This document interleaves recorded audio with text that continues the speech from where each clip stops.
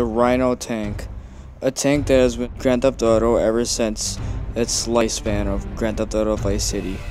Is it any good?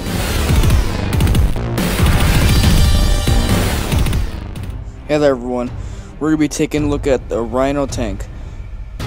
So this tank has been in the form of Grand Theft Auto ever since Grand Theft Auto Vice City. So this tank performs very nice off-road because there's tracks on it. The tank fires in a lethal shell, which means that tank shell, when it explodes, it can destroy anything that it touches.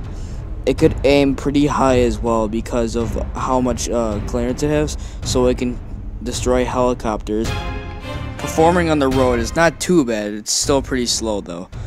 But whenever you run over a car, the car will instantly explode, which instantly makes it like the tank damaged. So be careful when you're riding around on the road because this can get really damaged really quickly. By the looks of the tank, it looks really decent because of the next gen graphics. But look at the gun. The gun has really bad graphics, something I would expect from the older gen. You can't even use the gun, so I don't know why they would put that on there, but well, there's no point in the gun, so don't try it anytime soon. Meh, I guess it was for show.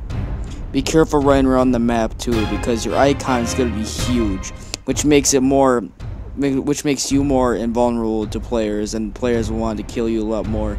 Because the tank is something to be very feared of whenever you see it. I hope you guys enjoyed the video. I will see you either in the next guide or video I make. Later.